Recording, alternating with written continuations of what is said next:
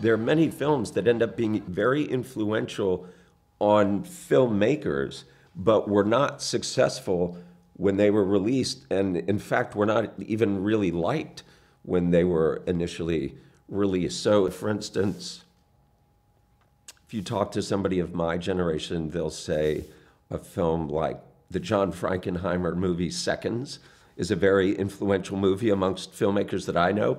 Horrible failure when it came out. It was not well liked, total commercial disaster.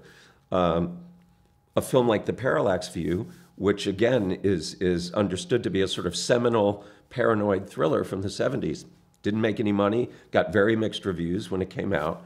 Every filmmaker I know is ripping that movie off every day. So it's an interesting process, like what you get influenced by, because it's not always things that were successful.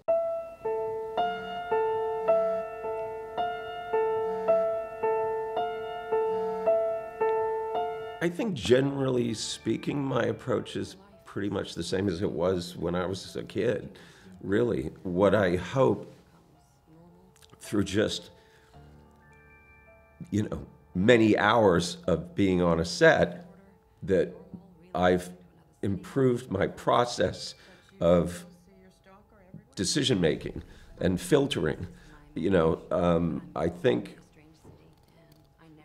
I'm a better filmmaker than I was 29 years ago. I think I'm a better filmmaker than I was 5 years ago. Hello? It must be insane. What happened to her? A dead body was discovered. It must be insane. It must be insane. It must be insane. It must be insane. I'm not crazy!